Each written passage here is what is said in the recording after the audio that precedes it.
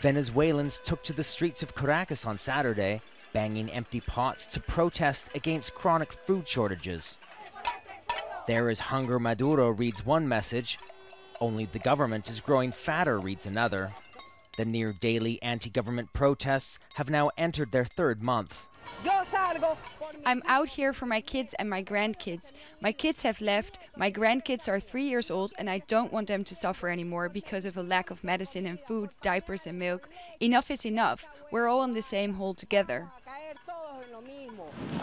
To try and cope with the shortage, many Venezuelans cross into neighboring Colombia. Every week, Franklin Becerra's family travels 4 hours to the border to buy basic necessities like rice, flour, and cooking oil.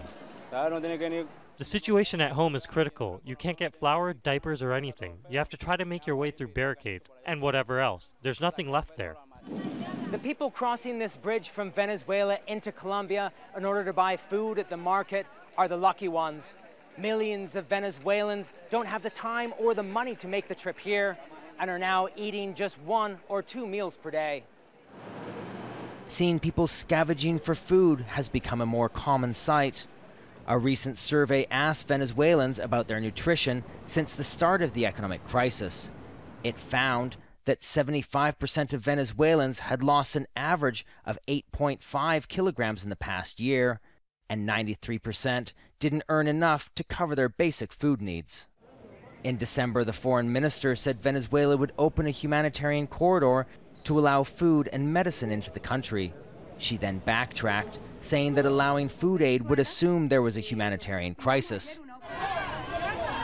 President Nicolas Maduro has called the crisis a ploy by the U.S. to provoke foreign intervention.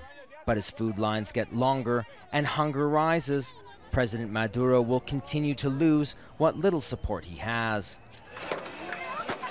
That means the unrest is likely to continue. David Mercer, Al Jazeera, Cucuta, Colombia.